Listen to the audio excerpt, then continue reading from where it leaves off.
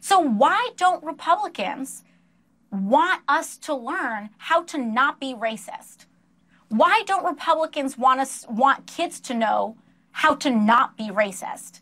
Well, they're saying it's too young, and it makes the question that illuminates this. They said that it's too young, and it makes it makes white kids feel bad, and it gives them guilt about being white at too young of an age, or that they shouldn't have that or be taught that guilt at all, or anything that gives them that.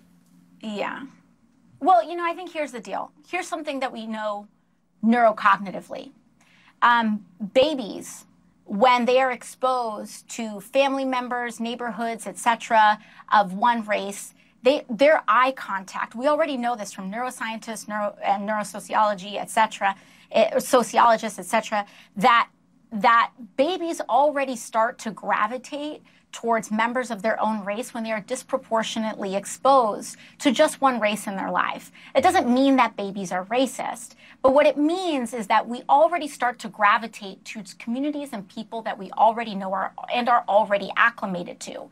Children do not feel guilt about racism when they learn early on what racism is. In fact, children learn to recognize it and can engage in corrective behavior early. Now, what does feel guilty are the adults who allow racism to happen in their lives, and when their children acknowledge it better than some of the adults in their lives do.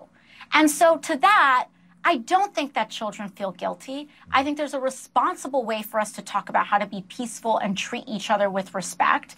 And Republicans are using these words like critical race theory, which again is a law school curricula that is not even taught in schools.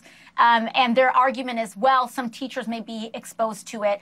Oh, wow. So your child's teacher is anti-racist and is actually fluent in how to dismantle racism and the dynamics of racism in a classroom. Yeah. That is something that teachers should know how to do.